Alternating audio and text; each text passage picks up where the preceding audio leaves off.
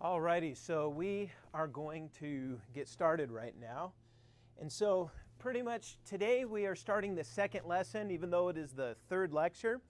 And what we will be talking about is the intertestamental period. Pretty much it's 400 to about 4 BC. And there's a reason why I think it's important to cover this before we actually get into church history. So not to get ahead of myself, I'll just bring that up in the introduction really quickly. You know, actually let's pray. Let's pray. Lord God, we thank you so much that we are able to come together and study church history together. And I pray, Lord, that you would help me remember all the stuff that I've learned, and that just everything I say will be right and accurate, and really just help us understand what you've been doing in your church for the last 2,000 years. So be with us, give us wisdom, have us learn the lessons you would have us learn from this. It's in Jesus' name we pray. Amen. So getting back to what I was saying is that before we jump into church history, we need to know the prior developments that really created the setting, that really built the world for the church to be born, in a sense. And so let me illustrate it this way. Think of your own birth, right?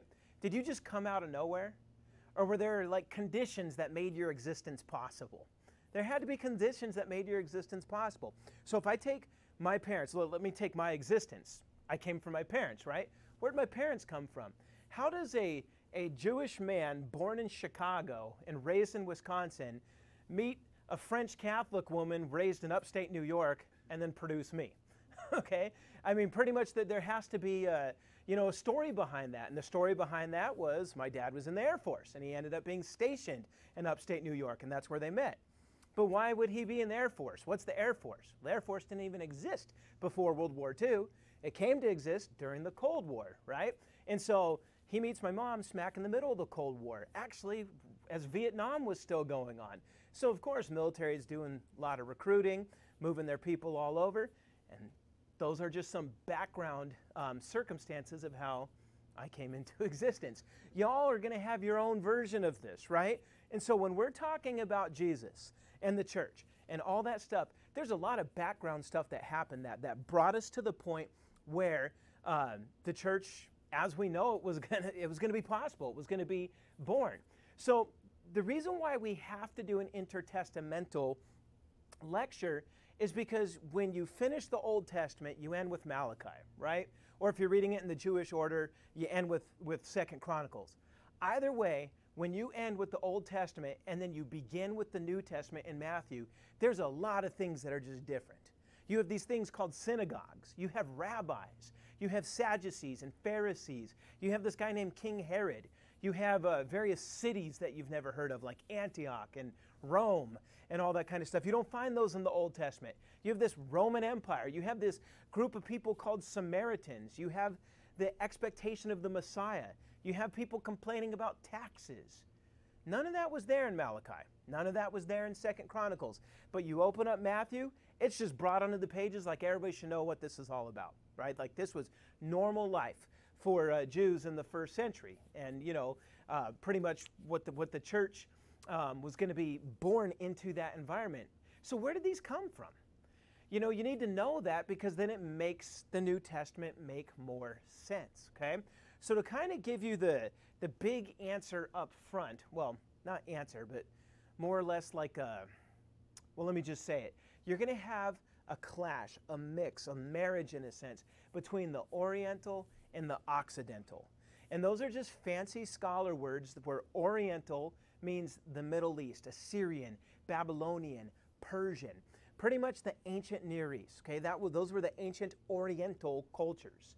I know sometimes we think of China, but that's not what the word Oriental originally referred to, okay? It originally referred to the Middle Eastern cultures. Then you have Occidental, not accidental, but Occidental. Occidental referred to the Western powers like Greece and Rome, okay? Two very different kinds of cultures and peoples and all that, but they're all going to converge. And a lot of the converging is going to happen over one spot on the earth. And I'm going to show a little map that should hopefully make sense of that. But pretty much you're going to have Abraham, the Jews, Jesus, the apostles. They're all Oriental. They're not Occidental. And that's important for us to remember, because in our culture, what are we? in America. We're more Occidental. Our heritage is from Greece, it's from Rome, it's from Europe. We think like Occidental people think, and it's easy to prove. We normally don't think like Oriental people would think, okay? But the world of the New Testament, especially in Israel, was predominantly Oriental, not Occidental. Now, Paul is the perfect fusion between the two, a man who is thoroughly both, and he shows us that he's both. And so at the end, if we get to the end of this today, it might take me 2 weeks to get through this, I don't know yet, but I'll show how Paul's the perfect, I guess you could say, hybrid between these. But why does Occidental and Oriental, why do they end up converging for our understanding of church history? Well, bear with me with this pathetic drawing, but right here you have Israel. Here you have Africa, here you have the Middle East, and here you have Europe. And all these major superpowers keep converging on the land of Israel throughout history. First, you have the competition between Egypt and, let's say, Assyria or Babylon. And so for them to get to each other, where are they crossing through? Israel, okay? And then, of course, when you have the Persians conquer everything and they come down to Egypt, same thing. They're crossing the same path. And when they're going west to Europe, they cross the same path. And then finally, when Alexander the Great decides he wants to start conquering the Middle East, which direction does he come? Right there. And ends up right through Israel. All the major world powers always end up there. And so by the time you get to the Roman Empire, you're going to just have this big melting pot of all these cultures, all this history converging right on this spot. And that is why, you know, to understand the birth of the church, you have to understand both the Oriental and the Occidental. And, you know, hopefully by the end of this lecture you will. And then next time, or when we get to the next lesson, we could start with Jesus and the church itself, and then context has been set. So, if we're going to be talking specifically about what happened between the two testaments, between the Old Testament and the New Testament, first we have to start with the Persian Empire, okay? So if you know your Old Testament, you know Moses led Israel to freedom out of Egypt. Well, God through Moses. They enter the Promised Land, the land of Canaan. They take it over, and it's theirs for a very long time, but they worship other gods. So God spews them out of the land. The Babylonians take them into exile. And then after 70 years, Babylon is defeated and destroyed by the Persians. And the Persians let Israel go back to their land, okay? And so that's where we're starting right now. Because by the time the Old Testament ends, it's right when the Persians were doing that, okay? So the Persian Empire rises to power in the mid-6th century BC, which would be the 500s if you remember, which we talked about last time. And you have this ruler, Cyrus the Great. He's prophesied in Isaiah 44, verse 28. He's prophesied over 100 years before he's even born. Prophesied by name, okay, that he's going to come and he's going to destroy the Babylonians, and God will use him to bring Israel back to their land. And that's exactly what happened. Talk about a detailed prophecy. The dude, it wasn't just the empire that was named, it was the ruler by name. And so what you had is you had these two different kingdoms, the Persians and the Medes. They unite, they form an alliance, and together they're able to destroy the Babylonians. They end the Mesopotamian power. Now it's an Iranian power is what we would call it today. And then their successors are going to expand, and eventually the Persian Empire becomes one of the biggest landmass empires in history. They're going to get the Fertile Crescent, which is Israel, all the way down to Egypt. They're going to get Asia Minor, which is Turkey. They're going to get parts of Greece and even the great floodplains. So some historians say this was the largest land empire until the British in the 1800s. Okay, so if you look at that map at the bottom of the screen, that orange blob is the Persian Empire. And if you know your Earth map very well, you could tell that stretches from Greece down to Egypt, all the way almost to India. I mean, that is a huge, huge empire, okay? So that's why I say right there, it stretched from the Mediterranean Sea to as north as the Caucasus Mountains, which would be North Iran, and as far east to the Kush Mountains in India. So a very, very big and successful empire. Now, their influence, how they relate to the story of what happened in between the Old and the New Testament, is the Persians were a very easygoing empire to the people that they ruled, okay? They allowed the Hebrews to return to their land. They offered to provide soldiers to make sure they even safely got there. They permitted the rebuilding of the temple. So you think about it, God used Babylon to destroy the temple and to exile the people. God then raised up Persia to bring the people back and to restore the temple. Now, there was a little bit of drama involved in that, a little bit of back and forth, but for the most part, the Persians were helpers, okay? They were helpers to Israel in this time. Now, the technical name for the Persian period is the Achaemenid period, named after the ruling dynasty, but we'll just call it the Persian period, so you don't have to learn any new words. But you do see the beginnings of the Persian period in the last Old Testament books: Ezra, Nehemiah, Esther, Haggai, Zechariah, and Malachi. Okay, so when you're reading those books, understand that this is after the Persians have destroyed the Babylonians, and now this fledgling Israelite community is trying to rebuild after the greatest calamity in their history, which was the exile. Okay, now the peace with Persia allows Judaism to develop its theological goals unhindered for almost 300 years. This is important because if they were constantly being harassed by enemies during this time, it'd be kind of hard for them to build their theology. By the time you get to the beginning of the New Testament, there is a very robust, distinct Jewish theology that exists. Now, there's a lot of different denominations, a lot of different parties, but you have a very well-developed theology. Okay, by the time they get exiled to Babylon, they got most of their Old Testament books, but they haven't really had time yet to go through it all and solidify it. How do we get in here? Just you'll have to walk in a squatting form. You could do it. But anyhow,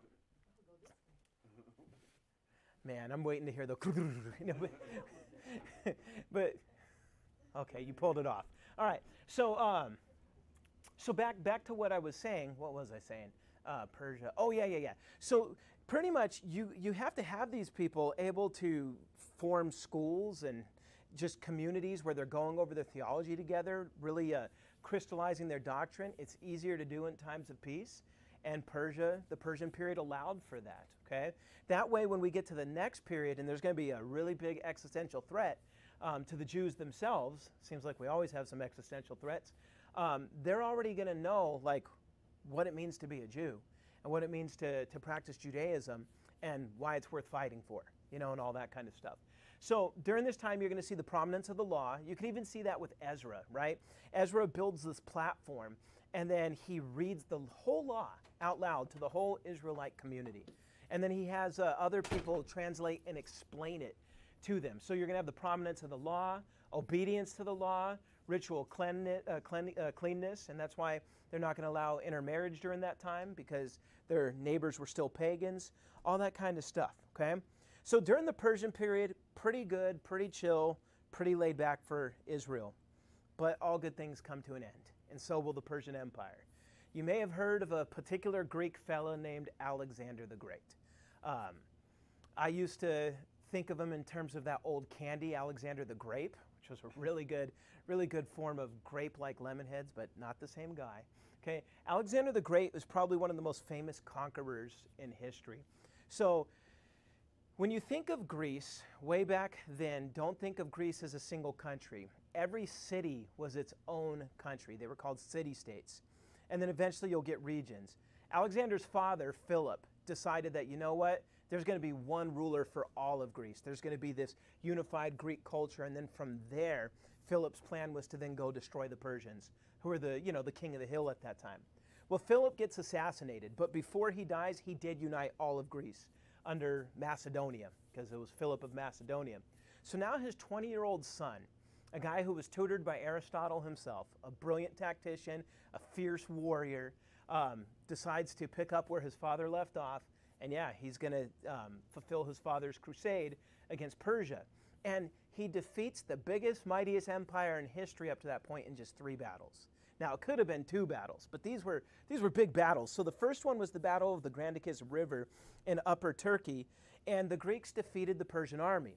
Now, I'm not going to bog you down with war details, but the Greeks had a smaller force. The Persians had a bigger force, but Greek strategy was better. They had a form of fighting called the phalanx, and if you've ever seen 300, hopefully you edited out the bad parts, but that shows you the phalanx, where instead of like dudes fighting in onesies and twosies, charging people with their swords, you have them form a human tank with their shield, their spears, and so like a small force could defeat a much bigger force, because of that strategy of the phalanx. And so Alexander, with that tactic, was able to win, but it was close. It was very close, right?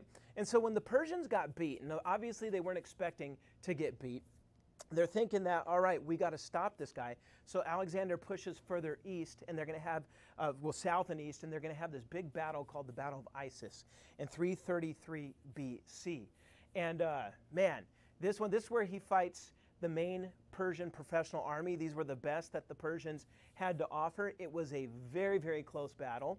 And the only reason Alexander won is because the Persian ruler Darius, who was there, got scared in the middle of the battle and fled. And when your king runs, you start to lose confidence. And so then pretty much his soldiers started to break ranks, and that gave Alexander just what he needed. Now this should have ended the war. He destroyed the Persian army. But what baffles historians is Alexander, instead of going east and finishing off the Persians, he decides to go south and conquer Egypt and to take over Israel and Syria, you know, and all that stuff. Why? That's one of history's great questions, but what I can tell you is it fulfilled Ezekiel 26, because in Ezekiel 26, the unconquerable city of Tyre was said that it was going to be destroyed and thrown into the sea, and its ruins would be used to set up fishing nets to catch fish. And Alexander is the one who destroyed Tyre, and to this day, its ancient pillars under the water have nets on them and are used to catch fish. So I think God knows the future because he's God. But anyhow, because Alexander decided to move southward and to conquer Tyre and do all that stuff, this allowed Darius in the east to build another big army. So the Persians have one more chance. And so the third big battle was Gaugamela in 331. And it was also very close, and they lost for the same reason again. Darius panicked, he fled, his soldiers then lost heart, if you will, and so that army was defeated, and then Darius tries to run home, and one of his own guys kills him. You know, I don't know if it's like, all right, you ran too many times, you know, whatever. He gets killed. The Persian Empire's finished. Alexander shows up and pretty much takes over the palace, the capital, and all that stuff. So now he has taken out in 3 battles the biggest empire in the world. And Alexander, I guess you could say he was kind of greedy because this wasn't good enough for him. He's like, you know what? I'm not going to just keep the Persian Empire. I'm going to go all the way to the edge of the earth. So he goes all the way to India, all the way to the Indus River, and actually defeats some of the major Indian kingdoms as well, although they put up one heck of a fight for him. After he won those battles, he would have kept going, but his soldiers finally mutinied. They're like, dude, we've been fighting too long. Okay, we want to go back and see our families. And so if your soldiers won't follow you, even if you're Alexander the Great, you got to stop. Okay, so Alexander the Great's like, fine, let's go back to Mesopotamia, which would be modern day Iraq. And then he goes back, and in Babylon, he dies mysteriously as I think a 32-year-old, maybe 33. And there's, again, nobody knows why he died. Some people think he was poisoned or assassinated. Some people think it was just there was lead in Babylon at that time, and so he unwittingly ate something that killed him. Who knows? Who knows? But point is, young Alexander's career gets cut short. Now, just to show you a picture of the extent of his empire, it's pretty much almost as big as the Persian one. So it's just very, very interesting. But he died. So what do you think happens when a guy like Alexander dies? Do you think that his empire is going to stay intact? I mean, if history's any guide, it never works that way. But I'll get to that. I don't want to get too far ahead of myself. So let me talk about his achievements first. In his short life, what did he achieve with these conquests? And then we'll get to this empire, or what happens to his empire after he dies. You know how the Persians kind of let you do your own thing? So when they took over Israel, the Persians were like, hey, build your temple, worship your God. The Persian mentality was, hey, we believe in our gods, but we don't not believe in your gods. And so if all these peoples we conquer are praying to their own gods on our behalf, that's only better for us, okay? That's how the Persians thought. The Greeks were the exact opposite. They're like, all your gods are weak. They're probably not even real. And if they are, well, they lost our gods anyway, so why are you still worshiping them? So the Greeks wanted to force people to be just like them. And so that's why historians will say that Alexander's an apostle, a messenger, a spreader of Hellenism. Now, what is Hellenism? You know, it comes from the ancient word Hellas, which is the ancient Greek word for Greek. Okay, so it has nothing to do with hell. It has to do with Greek culture. So what he was trying to do is make the whole world Greek. Speak Greek, Greek religion, Greek philosophy, all this stuff. And so what he's going to do, even in his short time, I mean, he only was king for what, 12 years before he died? In that time, not only does he conquer so much of the world, but he establishes hundreds of colonies everywhere, okay? Greek colonies in all these lands he's conquered. And then he has his troops marry the local women. Now, why would he do that? So that his troops could then pass on Greek culture, religion, and all that to these women, and then they start making babies, and you know how it works. Over a generation or two, what was a Persian or a Babylonian or even a Jewish area, over the course of time will become a Greek area, and the original form gets forgotten. That was the plan, okay? And he would even build cities. Like if there's a lot of Antiochs back then, they were built by him as operational bases to spread Hellenism. So what they say is that Alexander had what you call an ecumenical concept. He was one of the first to say there needs to be a one world government, one religion, one language, one king. Kind of sounds like the Antichrist, but that's what Alexander was going for. He wanted to make Greek replace Aramaic as the lingua franca, the language that everybody spoke. And yeah, he was dead set on doing this. There was nothing that was going to get him to stop this plan. Now, what do you think happens, though? Remember what I called the Greeks. They were Occidental, their culture, and they're invading the Oriental world. Now, if they were like the Persians and said, hey, you do you, there would have been no problem. But these guys take over that same amount of land, right? Going back to that. Same amount of land as the Persians, okay? But they want everybody in that land to be Greek. So now you're going to have this clash of Occidental with Oriental, and it's going to take a while. It's going to take a while as these worldviews are clashing. Now, Alexander dies in 323. He never consolidates his empire, and he failed to achieve his ecumenical goals. There will not be one world government. There will not be one king. It's going to splinter. It's going to break up. But what I will say is his goal of spreading Greek culture all over the world succeeded. I mean, ask yourself, what's the New Testament written in? Anybody know? Greek. How'd that happen?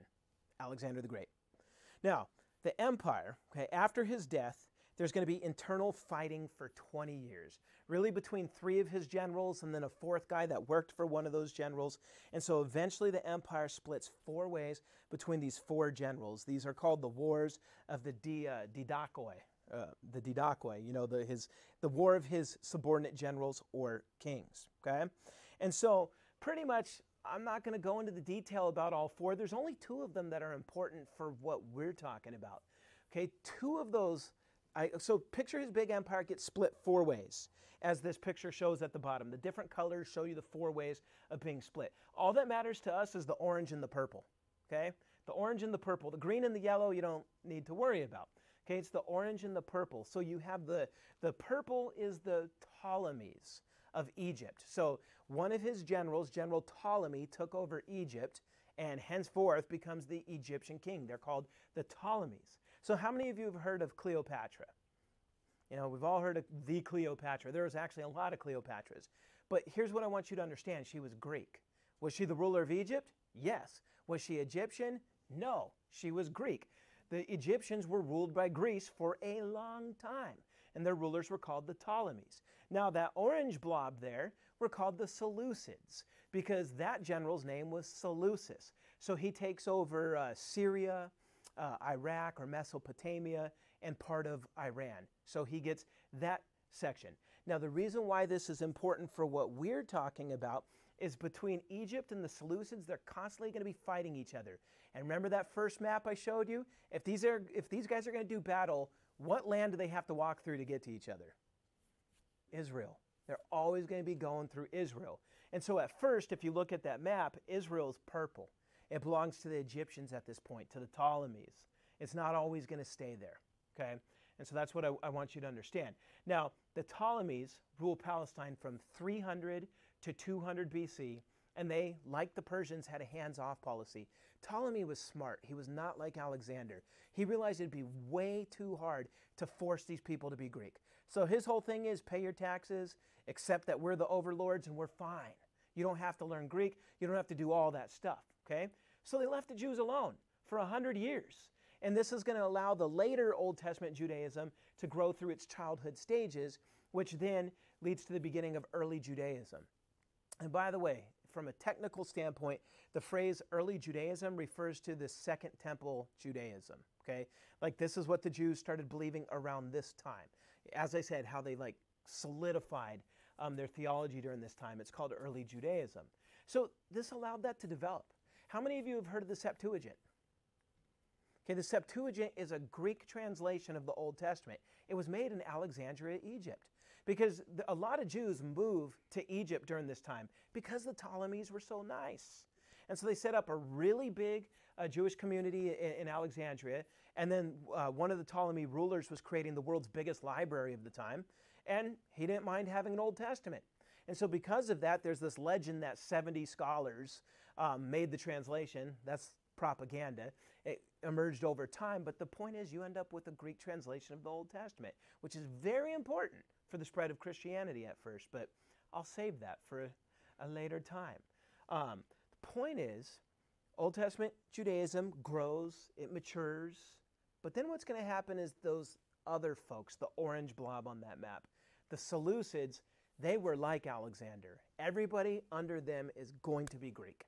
They're going to worship the Greek gods. They're going to follow the Greek philosophy, all that kind of stuff. They're going to speak Greek. They're going to have Greek gymnasiums, which, I mean, they wrestled naked. I mean, come on. They performed their sports naked. The Oriental cultures aren't going to like that. Don't know what's wrong with the Occidental ones to where they ever thought that was cool, especially grappling. But anyhow, you know, the point is, the Seleucids, they're the ideological heirs of Alexander. They wanted to spread Hellenism, and they are going to conquer Israel around 200 BC. They're going to snatch it from the hands of the Ptolemies under a ruler named Antiochus III. Okay? Now, at first, the Jews in Israel thought Antiochus was a friend, so they actually helped him defeat the Ptolemies. Boy, would they come to regret that, because Antiochus III's son is going to try to destroy the Jews. You're going to have like a Holocaust type moment. And so he is called Antiochus IV Epiphanes. He called himself Antiochus Epiphanes. Epiphanes means God in the flesh, or God manifest. So this guy was declaring himself to be Zeus in the flesh. Now the Jews called him Antiochus Epiphanes, which means the madman. So they were able to come up with their own little rap that rhymed with it and made fun of him. But the point is, this guy, he made a very violent and aggressive push to destroy the Jewish religion. So long story short, he conquers Jerusalem, he turns it into a pagan city, builds a gymnasium so that they could all wrestle in the nude, you know, goes into the temple of Jerusalem, erects a statue of Zeus in the Holy of Holies and sacrifices a pig to it. And then he goes on pretty much gives the order that all Torah scrolls, meaning the first 5 books of the Bible and all the prophets, that has to be burned, destroyed. Okay, go through the whole land. If anybody's found with any part of the Old Testament, they're to be killed. And if a mother circumcises her baby, both the baby and the mother are supposed to be killed on the spot. Okay, so what do you think happened in this time? Well, what normally happens is a lot of these people sold out to save their lives. They sold out God. And so they stopped circumcising their kids. Some of them made sacrifices to Zeus, all that kind of stuff, right? But you have those who are pure. They hold out. They're like, we are not going to do this. They had to flee the cities and start living in caves for about 3 years. Life got really bad. Well, that wasn't good enough for Antiochus, so he sent a servant going from village to village and cave to cave with a statue of Zeus and some pigs.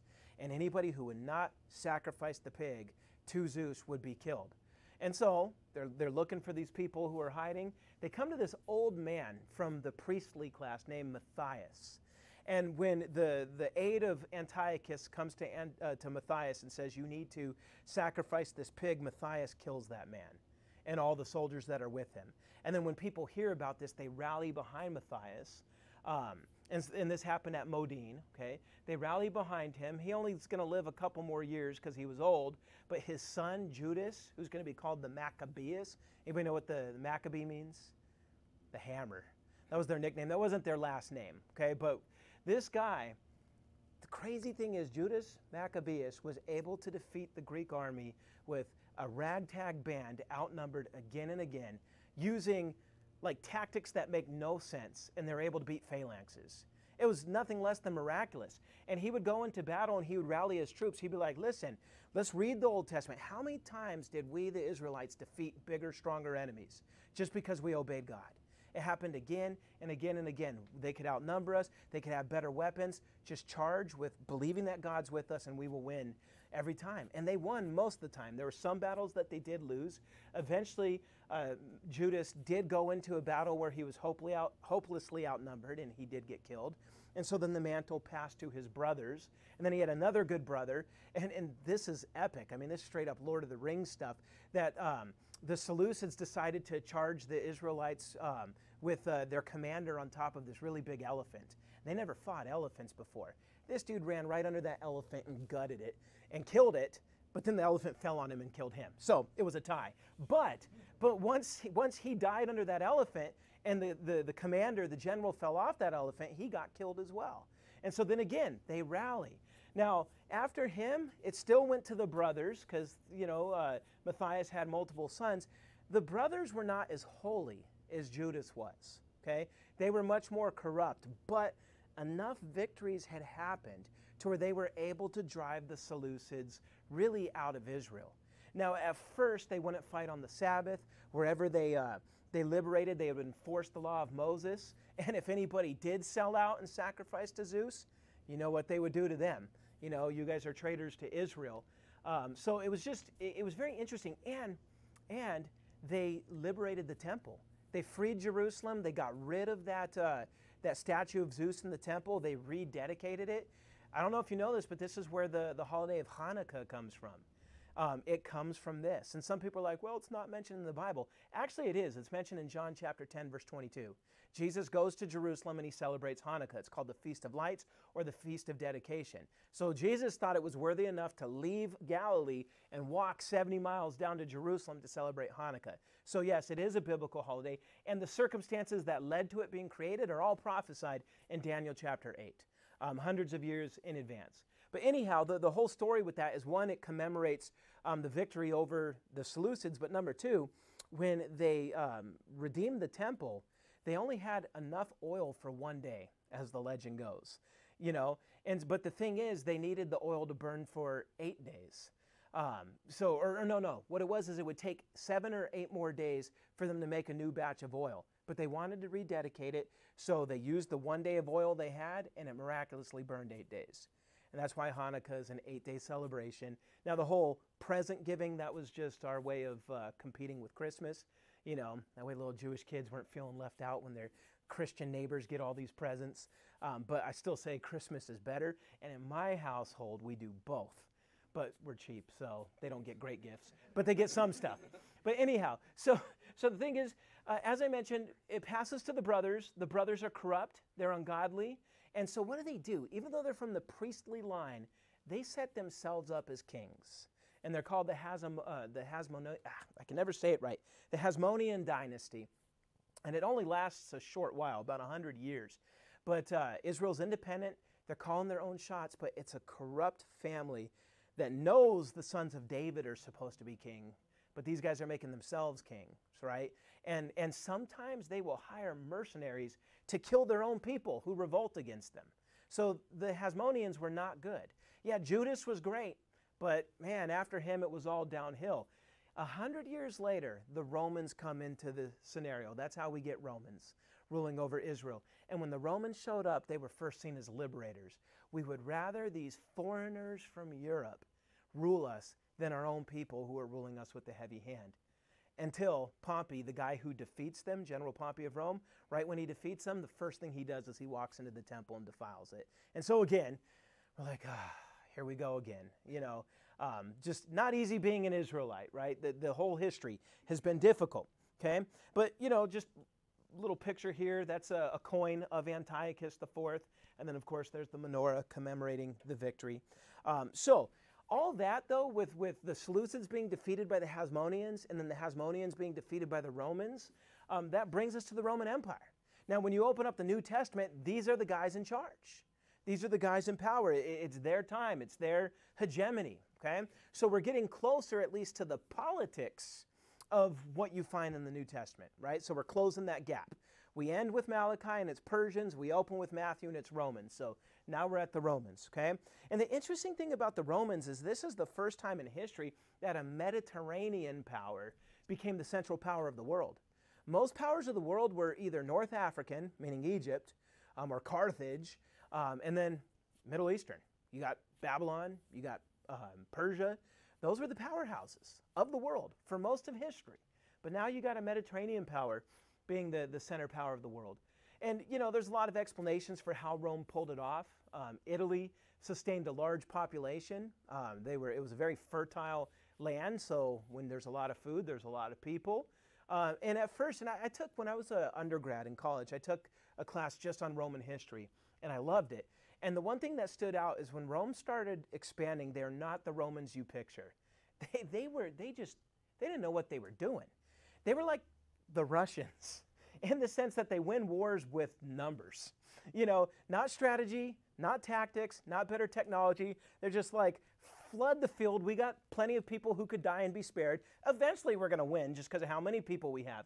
And that's how they won their wars for like the first couple hundreds of years. But here's where the Romans were smart. Whenever they defeated a people, they took the best of what those people had to offer. So they'd be like, well, wait a minute. The Carthaginians, they're a good naval power. And their armies arranged very well. And then when they start conquering the Greeks, they take the phalanx concept and they perfect it. Okay, so if you've ever seen the movie Gladiator and you watch that opening scene where they just crush those Germans, you know, it's because they perfected that Greek form of fighting. So they take the best naval, best land technology, they take the best technology and science, period, of their conquered enemies, they make it their own. And by the time you get to the 1st century BC, they could sustain warfare on a level that the world had never seen. So even if you beat somebody, it doesn't mean you're better than them. And the Romans realized that. They're like, we won just because we got more people. But now let's take what made these people so great and make it our own and then combine that with our numbers and our wealth. And that's why the Romans probably are going to have, in my opinion, the most successful empire in history. It lasts over 1,000 years when you think about it, at least in part. It's insane what they were able to do. And Rome, the city in the 1st century, had better technology and better hygiene than Paris in the 1800s, the beginning of the 1800s. 1700s, 1800s, you go back to Rome in the 1st century, and it was more advanced than Paris, in the 1700s. That tells you something. That tells you just how legit the Roman Empire was. Now, they finished off the remains of Alexander's empire by conquering those 4 divisions. Although the Seleucids, they conquered part of it, but then you had a resurgent Persian empire called the Parthians, and they're going to pretty much take over the Seleucid part and push the Romans back into Israel. So the extent of Rome will be Israel, but then they're going to have everything all the way to Spain and all of North Africa, so they're still going to be huge, absolutely huge. Now, a little bit about the Roman rule, to understand a little bit about these guys. The Romans at first were like the Persians, and actually for a lot of their history they were like the Persians. They're not in the business of trying to make you Roman, not at first, okay? The idea was they're like, it would be a lot cheaper for us if we let the kings of the people we conquer still rule them, as long as they're in line and pay their taxes and know who's in command. Now, if they cross us, we will kill that king and we will then put our own guys in power, okay? And we'll make examples out of people, is kind of how the Romans would do it. And so for the most part, kings or governors, you know, would be what they would use. If the people aren't going to fight back, they get to keep their king. If they do fight back, then it's a Roman governor. Now that should sound familiar to you, because who ultimately allows Jesus to be crucified on a human standpoint? It was a governor, Pontius Pilate. You don't find that in the Old Testament, but you do find it in the New Testament, right? And so again, it all is because of what we know about the Romans, okay? Now when it came to Israel, they used a client king. Caesar Augustus, who's going to be the first Roman emperor, is going to make Herod the Great the king of the Jews. And the irony is he wasn't a Jew. He was half Edomite or Idumean, is what they were called in that time, and he was half Arabic. And so he wasn't a Jew, but he was made king of the Jews. And the Jews hated him. Not so much because he wasn't Jewish, but because that was part of it, but there was also flagrant corruption. And they were Hellenists. They sucked up to the Romans.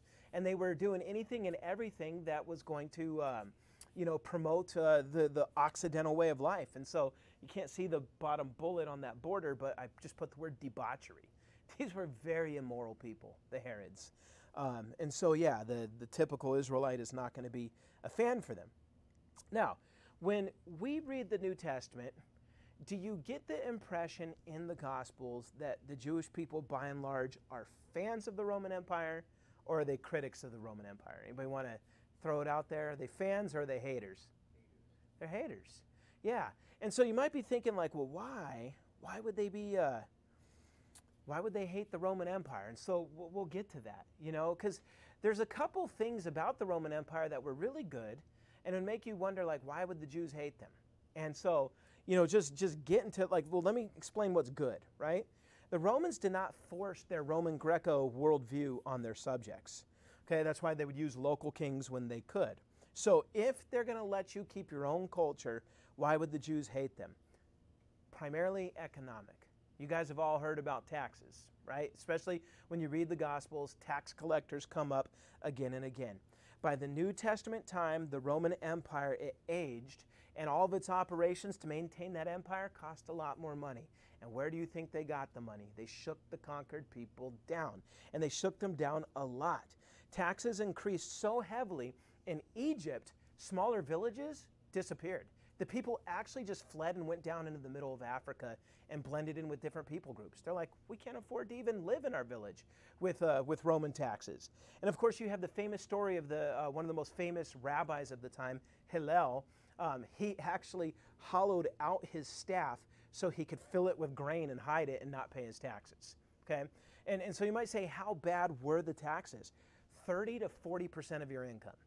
So imagine if you barely make enough to feed your family and pay your bills, but then the government comes in and takes 40% of what you make. You don't really have enough left over, okay? And so that's one reason they're going to hate the Romans so much, okay?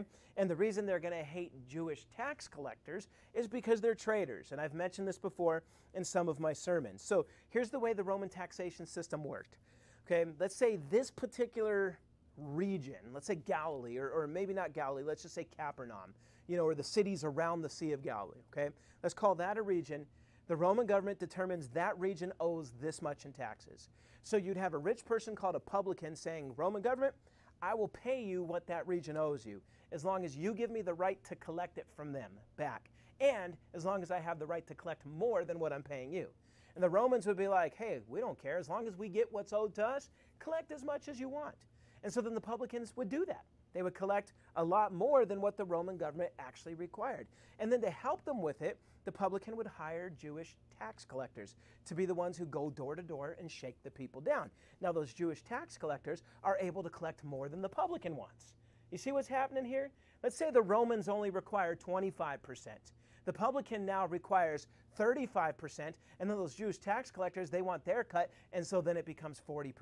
So they're bleeding their own people dry. And the Old Testament forbids this. It forbids, the Old Testament forbids Jewish people charging interest and all that kind of stuff and doing these kind of practices to their brothers. Yet they did it anyway, these tax collectors, because they wanted to be rich. And so you could understand why there's such a hatred for tax collectors in the New Testament. You know, so if you're using those texts to justify hating the IRS, I'm telling you it's not the same. It is not the same. It's not even close to the same. Pay your taxes if you like your roads and if you like your sewers and all that kind of stuff. But yeah, I'm sure there's corruption with the IRS as well. But anyhow, so yeah, you got that going on. And then and if you want a really good gospel depiction of what I just said about tax collecting, all you got to do is read Luke chapter 19, verses 1 through 10, which is the story of Zacchaeus. If all you remember about it is he was a little short guy that climbed a tree, you missed the point. He was a tax collector that everybody hated, and then Jesus calls him by name and goes and eats with him, and then people are like, how are you eating with them? And then Jesus is like, he's a son of Abraham too, and salvation's come to his house. And Zacchaeus says, not only will I pay back everybody that I've ripped off, I'll give them 4 times as much. Think about that. So he's admitting as a tax collector, yeah, I've collected more than I'm supposed to. Not only am I repenting, by giving that back, I'm going to give so much more back. That shows a heart of repentance, okay? And so that story does not make sense if you don't know the historical background of Roman taxation. And that is why everybody thinks it's about a tree and a little guy. It's not. It's about so much more, okay? And then, of course, it wasn't just the economic reasons. The Jews disliked the Rome for political reasons as well, for empowering the Herods. Now, here's the problem. After Herod the Great dies and his son Archelaus takes over, Archelaus is just as brutal as Herod is. And so around 6 AD, or AD 6, the Jews are going to revolt. There's going to be a guy named Judas the Galilean who's going to revolt, and it's such a big revolt, such a successful revolt that the Herod family, Archelaus, has to call in Rome to bail them out. And when they come in, they're going to depose Archelaus, and that's when they first put governors in charge of Judea. They're like, all right, you Herods obviously can't control Jerusalem in this part, so now we're going to put governors in charge. They killed Judas the Galilean, and when Judas the Galilean got killed, he became a martyr, and that's what led to the Zealot faction. And so for those of you watching The Chosen, if you like Simon Z, the Zealot, he comes out of that, and I'll talk a little bit about them, a little later. But the bottom line that I'm trying to get across with this is that after that revolt and after the suppression of that revolt and after the Roman governors were put in charge, they started ruling Israel with a much harsher hand and had no problem crucifying people just to make an example. One time, I believe it was over 2,000 people publicly crucified, just left on the crosses for 3 days for all other Jews to see.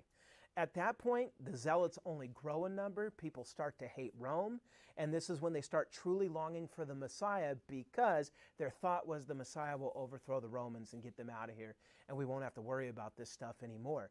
And so it was because the Roman hand became very heavy. They started, you might hear things like, well, the Jews considered the Gentiles dogs. They did, but the Gentiles considered them dogs. And it was very common for the Romans to say, you better not look at me, dog, or I'm going to kill you. And it wasn't like, gangsters today, like, what up, dog? Not that. It was more like they were calling them, you're a dog, dude, and you're not worthy of life. And so they killed them for really, really just dumb things. And so there's a reason why things are going to just boil and boil and boil until you get to the Jewish revolt that started in 66. But that's something to mention in a different lesson. So with all that, right, I've kind of taken us through the history, getting us from the Persian Empire to the Greek Empire to the Roman Empire, right, and how that affected the Jewish people in Israel. So that's all the political stuff. Now I need to backtrack and talk a little bit about the cultural stuff. It's hard to say how the Persians culturally affected Israel, but we can definitely say how the Greeks did. The Hellenistic effect, just because there's more sources, more was written. Okay, so let's talk about the impact of Hellenism, of Greek culture. Okay, Greek philosophy, language, culture, and religion, it influenced all the conquered regions after Alexander the Great. So all over the world, people are going to know about Socrates and Plato and Aristotle. Okay, and of course Socrates said it's all about education. Plato was an idealist, and I'll explain what some of that means in a little bit. Aristotle was more of a realist that believed in a first cause. You then end up with Zeno, who created Stoicism. You end up with Epicurus, who created Epicureanism. Okay, these are all big philosophers, and by the way, they're all mentioned in the Bible. Okay, how many of you have read Acts chapter 17, verse 18, and it says Paul was arguing with the Stoics and the Epicureans in the marketplace? Now, you might be saying, what the heck's a Stoic and an Epicurean? Well, the New Testament expects you to know what it is because they don't tell you what they believe. You're supposed to be like, Stoic and an Epicurean. And so if you can't do that, that's why we got a class like this, so you can understand who these people are. So let me first talk about Plato, okay? Not the stuff you used to play with as a kid that's non-toxic, Plato.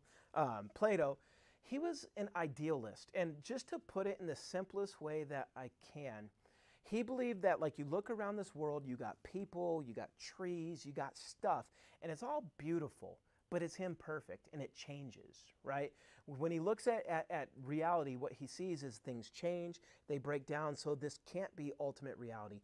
Ultimate reality has to be eternal, so what he said is there's a singular divine mind, and in the mind of that singular divine being, there's the idea of a perfect man and woman, perfect tree, perfect dog, perfect table, perfect whatever, okay? So the perfect eternal version exists in the mind of this one divine being.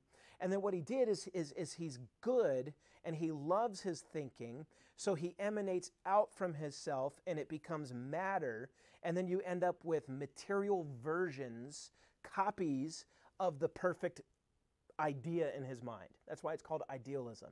And so pretty much there's only one man in the mind of the one being, but you got all sorts of men on earth. Some of us bald, some of us short, some of us big noses, some of us warts, whatever it might be. That's all because we live in a material universe that changes and falls apart. But we're all derived from the idea of the one perfect man.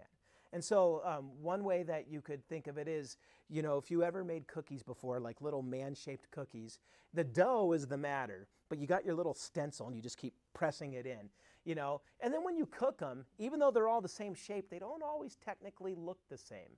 There's always a little difference from one to the next. And so that baking analogy kind of explains how Plato saw the world. And so in that kind of mindset, matter's kind of bad. It represents corruption, and spirit represents eternity and universal and what's good.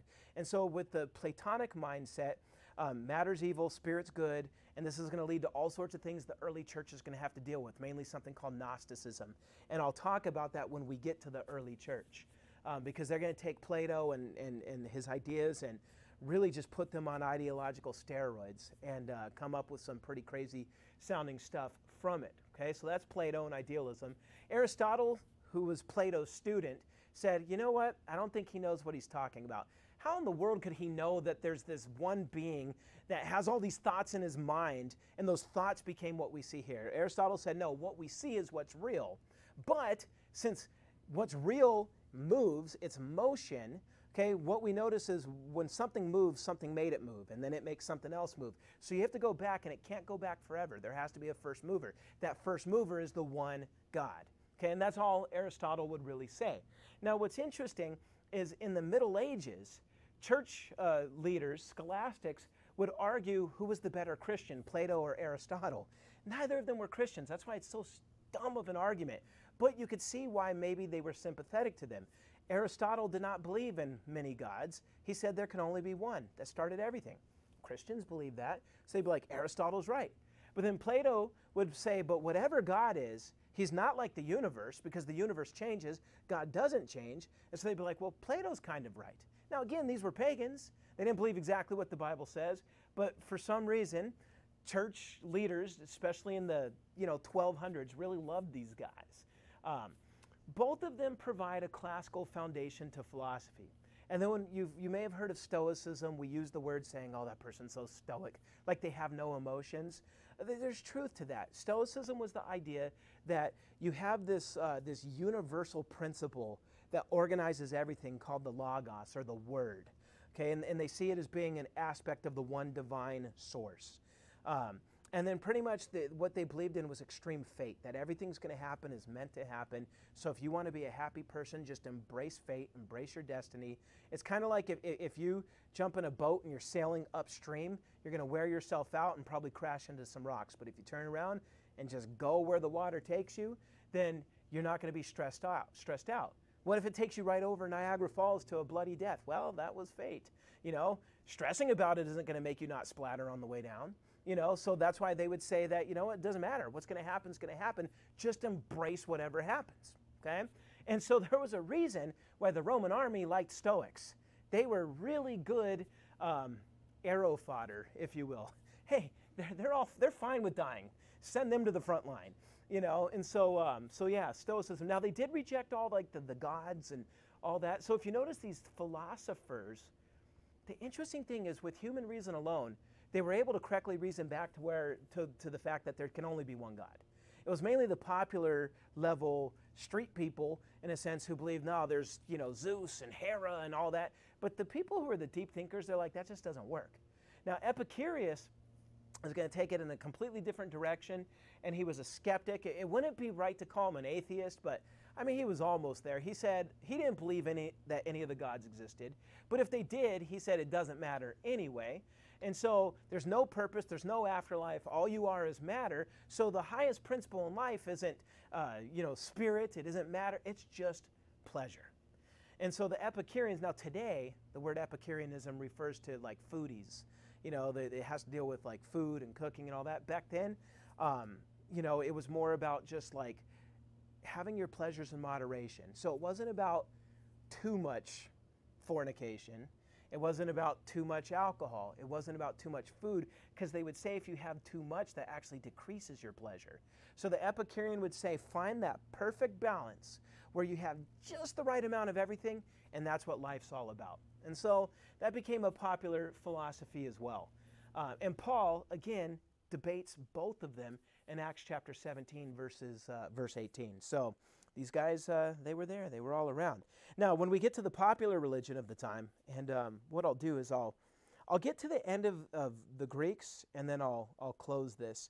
And then next time we'll pick up with Roman contributions, and then eventually we got to talk about Israel itself and what the Jews believed at that time. But let me finish with the Greeks. When it came to popular religion, the Greeks were polytheistic. They believed in a lot of gods. And their religion was pessimistic. They weren't the most positive people because their gods were like Avengers, but worse. Okay, they were superhumans that were selfish. They got drunk. They fornicated. They did bad things. They were pedophiles. And you just couldn't trust them. You didn't know if the gods were going to turn on you or if they were going to help you. They were nothing like Yahweh. And they definitely were not like omnipresent, omniscient, omnibenevolent. They were spatially located just like you and me. The difference was they were immortal and had superpowers, and some of them could throw lightning. I mean, that's what they were believing. Okay, but these guys did, these gods, they did some bad stuff. Right? And so just a little bit about the pantheon. Zeus would be the chief god, according to the Greeks. Hera was his wife. She was the goddess of women and marriage. Hermes was the messenger of the gods, and he was the god of thieves and merchants. I find that kind of funny. Like the thieves have their own god. May I have a successful pickpocketing today, Hermes. It's like for real. And then at the same time, he takes care of the merchants as well. What were they saying? That businessmen were thieves too? Come on.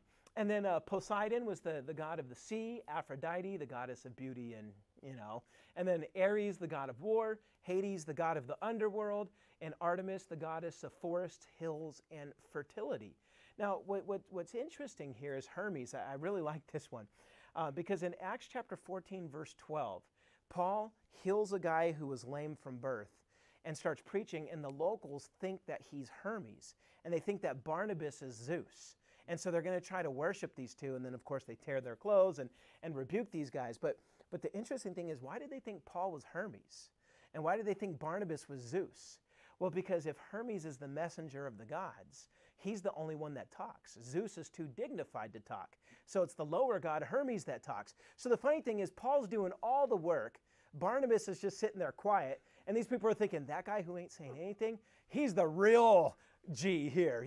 That's Zeus. This guy's just Hermes. And so I just kind of find it insulting to Paul. But anyhow, so that's kind of a funny thing. And then in Acts chapter 19, verses 28 and 29, Paul's work in Ephesus is so successful that people stop buying idols to Artemis. And so there's a riot that happens in that city where they want to find Paul and kill him. And for hours they shout in the amphitheater, "Great is Artemis of the Ephesians." So again, if you're reading your New Testament and you see these guys call Paul Hermes, and you see them shouting, "Great is Artemis" against Paul in another chapter, it does you well to know what they're talking about. And again, that's what this lesson's all about. When you get to Malachi, there is no Hermes, there is no Zeus, and there's no Artemis. But that stuff is on the pages of the New Testament. Now, one more thing on Greek contributions, and then I'll show you a couple books, and then we'll call it. But Greek contributions. So you want to know how this impacted everything? Just open your Bible in the original language, the New Testament. It's written in Greek. Specifically, it's written in Koine Greek. It became the lingua franca. And it was the means by which the New Testament spread the Word of God. Now, before, if you go back 500-600 years, scholars didn't know it was Koine Greek, but they knew it was different from classical Greek. So they thought it was like a spirit-filled Greek, but later they learned, no, this was just street Greek. So if you want to understand what Koine Greek is, put it this way. Okay, so in Greece and Athens, they spoke sophisticated, flowery Greek. But when you conquer half the world and all these peoples are learning Greek as a second language, are they going to be as smooth with it as the people in Athens? Are they going to be as sophisticated with it as the people in Athens? No. Koine Greek is the Greek of the world. It's the Greek of those who it's their second language. It's kind of like English, right? Is a lingua franca all over the world now. If you go to certain parts of the world, yeah, a lot of them speak English, but is it at the level as it is in London? Or, you know, as it would be at Harvard or whatever? No. And so Koine Greek, it's Greek, but it was a Greek that was spoken by just about everybody in the eastern half of the Roman Empire, including the Jews. And so I will go take some candy from the youth group and give it to anybody here who could actually read and translate that Greek verse there and tell me what verse it is in the Bible. It's John 1. In the beginning was the Word, and the Word was with God, and the Word was God. You got that. So can you read it? I'll still steal some candy for you because that was still good. I recognize in ha lagos kai. I love it. So you knew enough to be dangerous, you know, which is good. But so yeah, it says, in arche hain ha lagos kai, ha lagos hain pros ton theon kai, theos hain ha lagos. So literally translated, and it's important to know this because Jehovah's Witnesses try to twist it. If you were going to translate this in the most wooden literal way, it says, in the beginning was the Word, and the Word was with God, and God was the Word, right? So a lot of our translations will say, and the Word was God, and Jehovah's Witnesses will be like, well, it doesn't say the Word, it just says Word or a Word was God. But in the Greek, it's literally, and God was the Word, okay? And there's a particular grammatical ruled here, but if you notice, in Greek, word order doesn't always matter, but sometimes it does, and in this case it does. And so theos, God, he, which is was, ha logos, God was the Word. And so, you know, it's very clear what this is saying. And so, yeah, I mean, you put the beautiful statement of who Jesus is, you know, and it was displayed in Greek. It was displayed in Greek. Now, some people will be like, well, hold on, you said the Stoics believed that there was this universal principle pretty much moving history called the Logos. So did John the Apostle just steal this idea from the Stoics and you know, put it in Jewish religion? No. This is a translation of an Aramaic idea called memra. And so we got all these targums where it talks about you have God and then His Word. And His Word speaks, His Word creates, His Word. Pretty much Logos here is just the Greek translation of memra. It's not stealing it from the Stoics, it's elaborating upon a concept that was already well known and accepted among the Jews at the time, that within God, okay, there may be multiple aspects of unity within this one divine being. Now, they wouldn't articulate it as the Trinity yet. The church would. But even before the church, even before the New Testament, you have moves like this being made. So it's just kind of interesting. Want to share that with you. And I will get you your candy for that. So one thing that I want to, you know how like last time I explained books and where you could learn stuff? I remember how I mentioned that, you know, the first thing you want to start off with is good secondary sources or lectures like this. And then eventually you want to move into the primary sources. So let me... got the Dialogues of Plato. If you want to know more about Plato and what he thought, because this is going to be a very dominant philosophy for many, many millennia to come. Here's Plato. Here's Aristotle. If you want to know the literature of the time, you know, the most famous Greek epic was the Iliad, which is interesting. This is pretty much the Meditations by Emperor Marcus Aurelius, who was one of the world's most famous Stoics. And I don't want to get ahead of myself. The Golden Ass is a Roman book. I'll talk about that next week. It's talking about a donkey, so no, I did not cuss. But anyway, you know, but if you want a good secondary source on the history of the time that we're talking about here, this by Michael Grant, it's from Alexander to Cleopatra. So it starts with Alexander's conquest and ends with Caesar Augustus becoming the Roman emperor, and then you end up with the Roman hegemony. So this would be a good walkthrough on some of this stuff to at least understand. Other books I have up here to help you with the Roman side, and then other books to help you with the Oriental or Jewish side. And I'll bring those back and share those next week. But pretty much I'm going to call it now because it's been an hour. Rachel, could you hit the stop on that? And then I'll take any questions if anybody has them once she hits stop. You remember how?